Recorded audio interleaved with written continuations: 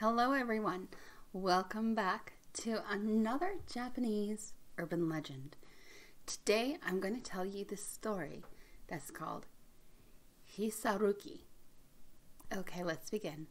I'm a teacher and recently I found a job in a nursing school in Japan. There's a Buddhist temple right beside the school, and right behind both buildings there is an old graveyard. There is a large metal fence with sharp spikes around the graveyard to prevent any children from going inside and getting lost or causing mischief. After a few days, I noticed something strange. There were always insects and lizards impaled on the spikes on the fence. I wondered who would do such a thing, although it was impossible that it was the work of some mischievous child in the nursery school. It could also have been done by someone else. The nursery school and the Buddhist temple shared the same entrance, so there were people coming and going all day. There were also some elementary school students who often played in the graveyard, so it was difficult to tell who was doing it. However, one day, a mole was found impaled on the fence. The school principal found it and immediately cleared it away, putting the animal's corpse in a dustbin. A few days later, a cat was impaled on the fence. It was getting worse and worse. The school principal decided that something had to be done. He held a meeting with the teachers and invited some of the priests from the Buddhist temple to attend as well. "Who is doing this?" he asked. "What should I do to stop it?" There was a long discussion, but nobody seemed to have any solutions. After almost an hour, we still didn't know who was doing it or how to stop it from happening again. A few days later, a rabbit was found impaled on the fence. It was not just any rabbit, it was the pet rabbit from the nursery school. We kept it in a cage in one of the classrooms, and the children were allowed to feed it. I found it in the morning when I arrived at work. And when I spoke to one of the Buddhist priests, he told me that there had been clearing weeds in the graveyard earlier that morning and found the dead rabbit. Definitely hadn't been there. That meant that the culprit had to have impaled the rabbit on the fence just before I arrived. One of the children in my class had arrived early for school that morning, so I took him aside and asked him if he had seen anything. The child said only one word: "Hisaruki." "Hisaruki?" I repeated. "What is Hisaruki?" I asked him over and over, but it seemed like the little boy couldn't explain what he meant. He just covered his eyes with his hands and kept shaking his head and repeating, "Hisaruki, Hisaruki, Hisaruki." Later on, I asked the other children about Hisaruki. Every child in the class knew the name, but none of them could explain who or what Hisaruki was. It was very frustrating. There was also something else that struck me as weird. The children knew that the pet rabbit had been killed, but none of them seemed to be all that upset about it. It was as if they just accepted it. I had the strangest feeling that they might have even been expecting it to happen.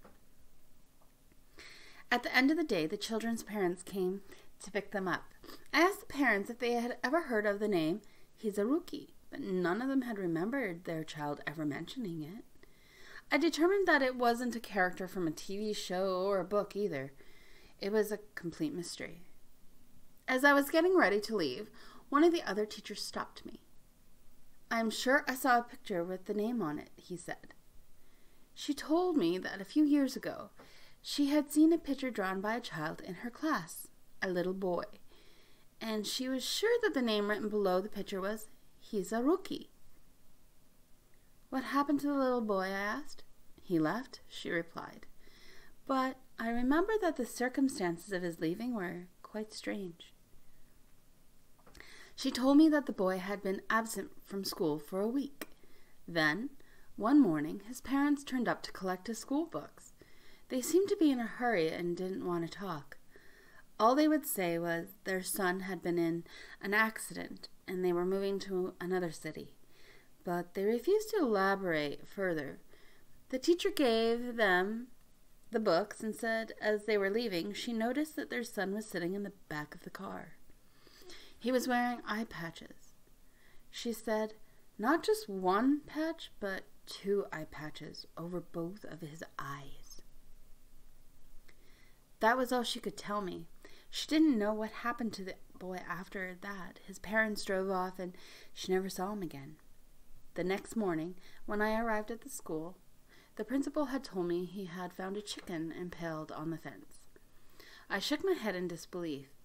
It seemed as if this was never going to stop. Later that day, during the lunch break, the children were playing in the yard, and it was my turn to supervise them. I noticed one boy, who was close to me, suddenly stopped in his tracks and looked up at the sky. "It's Hisaruki," he said. The message was passed around the playground from child to child like a game of Chinese whispers. "Hisaruki, Hisaruki, Hisaruki." I watched in disbelief. One by one, the children stopped playing and covered their eyes with their hands. Some of them were standing and others were crouching, but all of them were motionless. It was a bright, sunny afternoon, but the uneasy silence sent a chill down my spine. I knelt down in front of the boy nearest to me. I said, "I don't see anything. Who's Hisaruki?" The boy didn't answer me, so I pulled his hands away from his eyes. "I want to know," I said sternly, "who's Hisaruki?" "I don't know," the boy muttered as he tried to cover his eyes again. I grabbed his wrists and stopped him. "Tell me," I demanded, "who's Hisaruki?"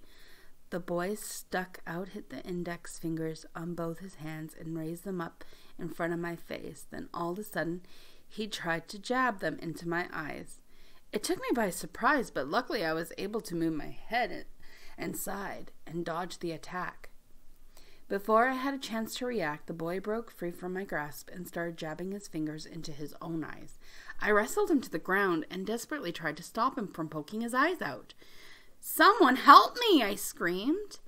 One of the other teachers came running over together and we managed to subdue the boy. We took him to the hospital and the doctors managed to save his eyes. After that, the animals stopped appearing on the spikes on the iron fence. None of the children mentioned Hisaruki. Now and then I would see them covering their eyes when they were outside in the playground, but just tried to ignore it. Occasionally, I still find small lizards and insects impaled on the iron fence, but I choose to ignore that as well. I never questioned any of the children about Hisaruki again. There are some things you just don't want to know. The end. So I guess I saw that Hisaruki at the top said is a creepy Japanese urban legend about something mysterious that only young children seem to know about. People often hear kids whispering about Hisaruki, but no one seems to know who or what it is. The story combines 2 obscure urban legends, Hisaruki and Kirakira-san, which are essentially the same thing. So I hope you enjoyed that little creepy tale. Hisaruki. Could you imagine having this entity that only you could see as a young child, and it must be bad. I mean, if the kids are trying to scratch their eyes out, I would only have to assume that maybe if you stare at Hisaruki too much, he'll kill you. Or it will kill you, because I don't know if it's a boy or a girl. But anyways, I hope you liked that short little tale. I'm really enjoying doing Japanese urban legends for you. And let's remember to give this video a like, subscribe, hit the notification bells, and I'll see you guys at the next video. Bye for now.